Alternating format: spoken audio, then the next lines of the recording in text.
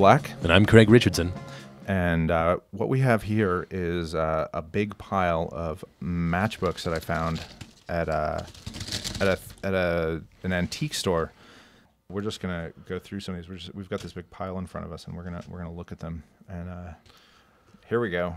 Trail Dust Steakhouse. Yeah. Did you ever wear a tie out there? No. That was the place where they cut off your tie, right? Off, yeah. God, I mean, yeah. What happened to that? I don't know. I never went there. I mean, I saw it was like, yeah, they'll cut off your tie. This was sort of like, this to me was in the same sort of category as those like Japanese steakhouses where they would cook on your table. It was like this place like that you would only go if your grandfather was in town or something. Right, the weird theme, the curiosity. I love how you have to had to have a gimmick in those days. Well, yeah. Here's an older incarnation of the antlers. Kind of a great logo here with these the weird little antlers. Yeah. Well, it means business, you know? Mm-hmm. This was when it was still just the antlers. Oh, and it was at the Chase Stone Center. Yeah, that H. Chase Stone. But this was after they did that very first. This is the third incarnation, right after they did the demolition of the beautiful old stone. Right, that's the third one. Yeah, this was the one that. Yeah. Here's do you remember this? Sambo's. I do remember that, and I got a couple of those because I figured those are collector's items. I guess it was considered racist. I don't know anything about this. It's Denny's now.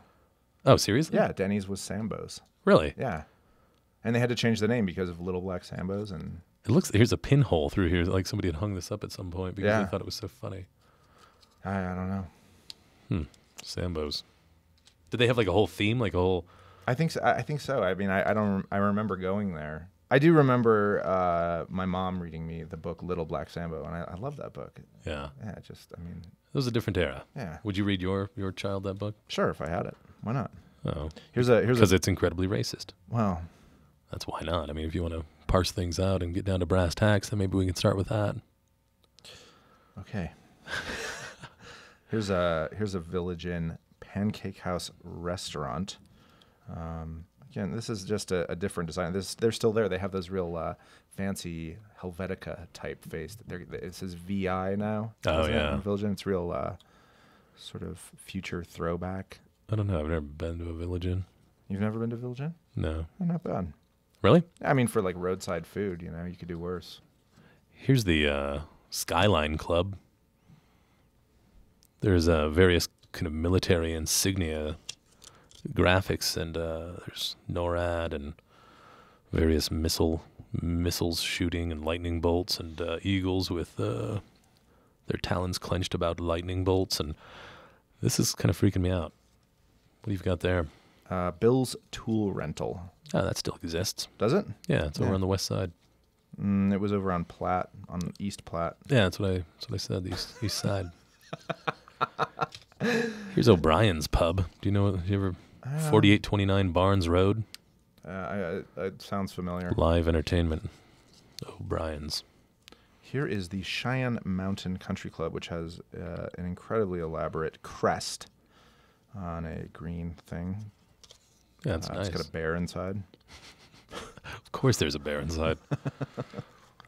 Here's Wade's Pancake House, number 2. Man. That's which is now the what's the place down off of Chestnut in Colorado? The breakfast joint. Right. That used to be Wade's. What's that called? I knew all kinds of people in high school. That was always their first job, working at Wade's Pancake House. They've got a logo that resembles like a buzzsaw blade, some kind of logging blade.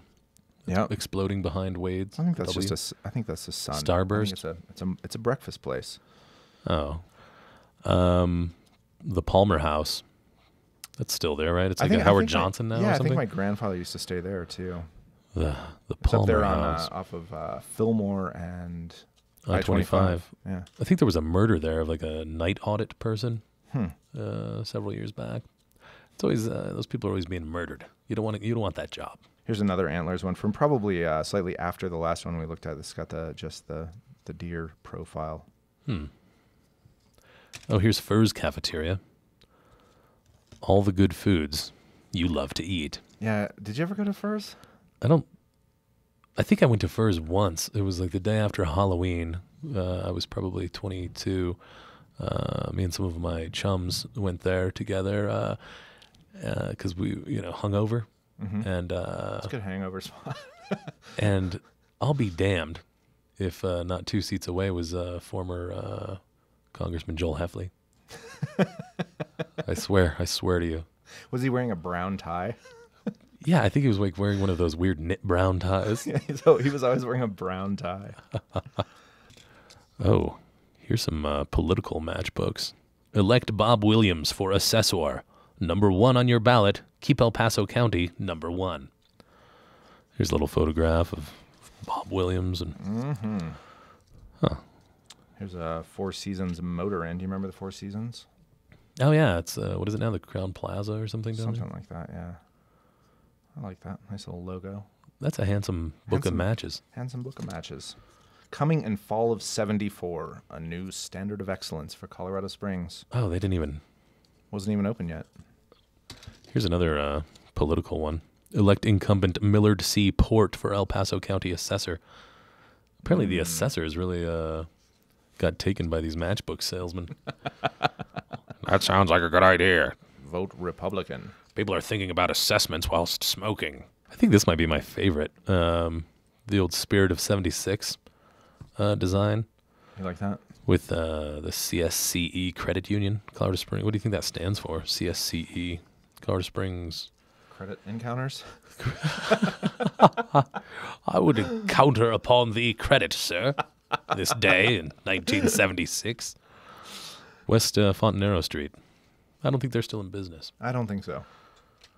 Here's a Hungry Farmer. Didn't they just reincarnate the Hungry Farmer? It was... No. Yeah, I think they did. Did they? I think it was, again, this is another place in high school. I knew so many people who their first job was either waiting tables or washing dishes. And then they pouring would pour coffee from like 10 feet yeah, in the you air. Like put the coffee cup on your foot.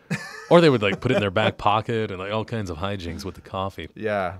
Again, another place I don't think I actually ever ate. It was just sort of... We went there a few times, like when company came, like when relatives or people from out of town would come, then we would take them to the Hungry Farmer just so, because it was such a... It was novelty. Hey, look at this. Yeah, it was that whole thing, the novelty family restaurant right in that day. And there was also a location in Denver, which I did not know. Oh, really? On Alameda. Interesting. Yeah. Well, what are you saying? They reopened it?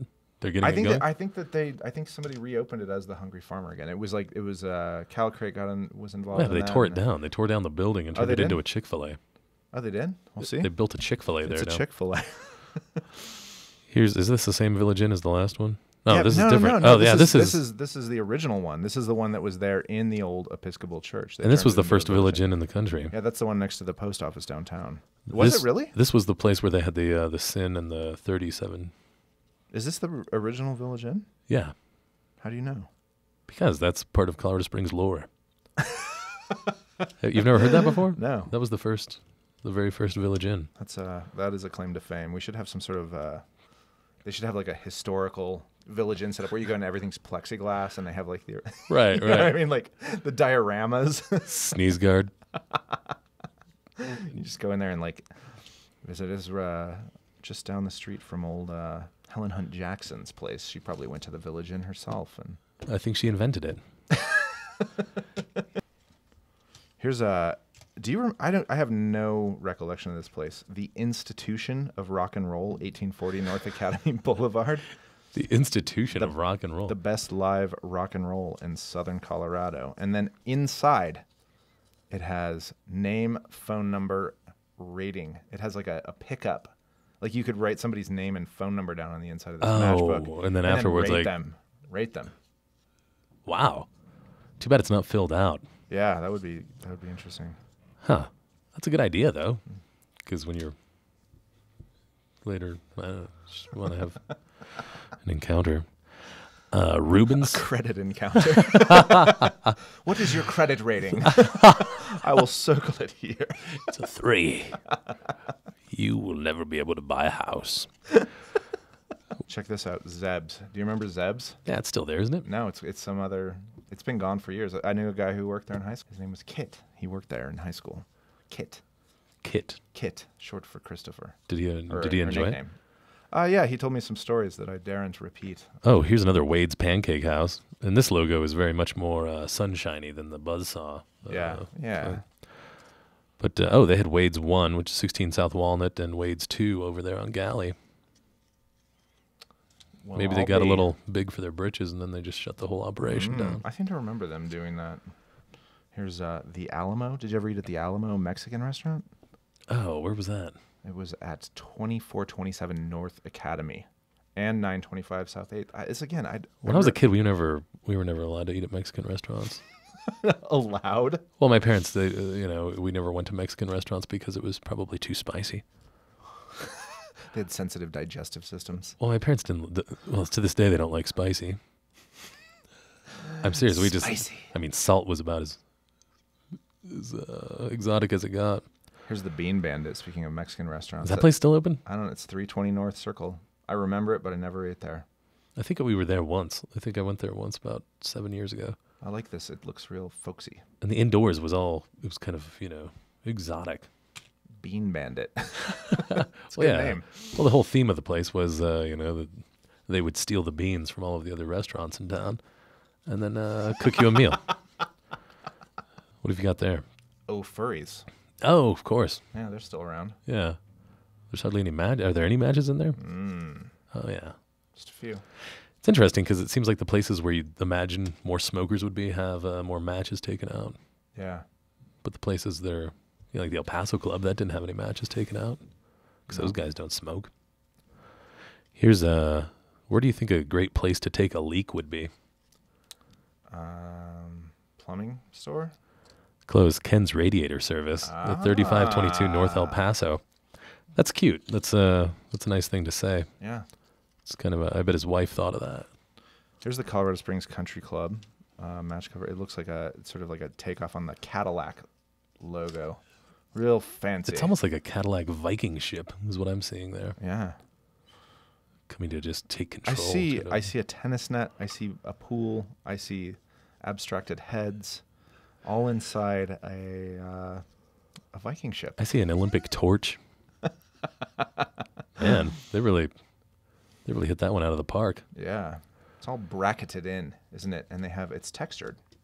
Oh, that's nice. It's nice. The Wind Song restaurant. No recall whatsoever. I like that little cover, though. It looks like the cover of a book, doesn't it? It does. Wind Song.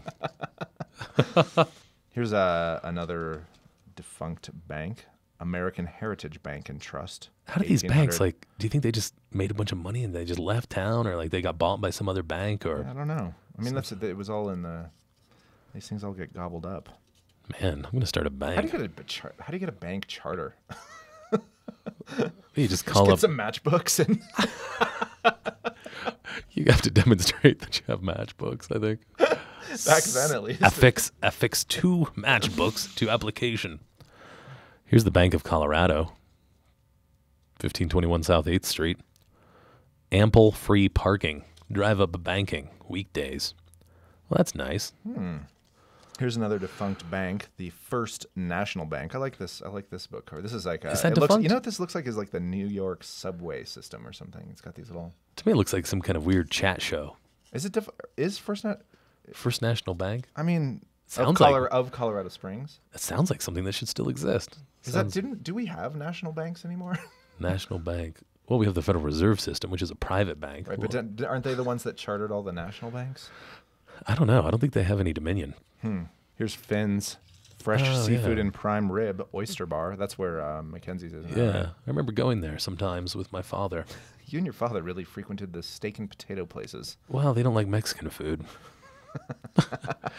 Here's do you remember generic stuff, like when it was just black and white? Do you remember the generic outlet on Platte? No. Yeah, it was like painted yellow. Generic outlet. Yeah, they had like a Platte. generic grocery store, and it was yellow. And I think all the labels were yellow and black rather than white and black. But it was all generic. But do you remember the generic Yes, I stuff? You'd remember go to the generic. regular grocery store and like it would just be a black and white bag. It would like say potato chips. Yeah, and I had a friend who always had a canister of generic beef jerky. Like, what could be more disgusting than just weird. beef jerky? They've gotten a lot Generic. smarter about that, with the club brands, the store brands. Right. They market those. But this reminds me of that because it's the End Federal Credit Union generic matchbook. Yeah, and still around. Man, Yeah. This is a collector's item, brother. How much do you think you could This is sell out that at to them for? 805 North Murray Boulevard. This is probably their only location at the time. Man, Ent Air Force Base. right. How old do you think that is? Probably mid-1970s. Do you think we could have that dated somehow? Take it over to the science facility at the Colorado College? Get a carbon dating on it. The science pavilion? I'm sure we could just take it to Ent and ask them. Have you seen the new science pavilion over there at the college? New as in the past 40 years. They've got, old Jacob was telling me they've got bones in the filing cabinets there. Nice. This one is a Castaways, and it's one of these skinny matchbooks. And I just want to say that this one is one of my favorites because it has the Castaways schooner. Is that a schooner? That's Is that a galleon, I think. galleon? Printed onto the actual matches itself. Oh, wow. There in Manitou. Castaways is still there. Yeah, and then it is. it's also printed on the back of the book. So they just went crazy. Yeah, they did the printing triple. that. So as you tear matches away, they're printed on each layer of match No, underneath? just on the front layer. Just there on the front, but it's pretty cool. That would have been overboard had they get it. Overboard Castaways. Yeah. Here's another political one. Re-elect Harriet Beals. Do you know who Harriet Beals is? Nope. She was going with a real military motif with the, raising the flag at Iwo Jima and the Yeah. color guard. And she was running for clerk and, or rerunning for clerk and recorder. Here is a real throwback. It's a matchbook for the Colorado Springs National Bank, not to be confused with the National Bank of Colorado Springs, where every customer is a VIP. And on the back, it has the Master Charge logo. The Interbank card. God, do you remember that? Yeah, the convertible card converts to cash instantly. Well, that's all we got for you. If you have any historical matchbooks out there, if you have those, we would love to see them, photograph them. Or if you have any little stories or anecdotes that you'd like to share with us about any of the locations that we've described, give us a call on our special call-in hotline, which is area code 719 434 Dojo. Let us send us an email, thebigsomething@krcc.org, and let us know if you have local matchbook collection that we might photograph and share with our viewers here. Thank you.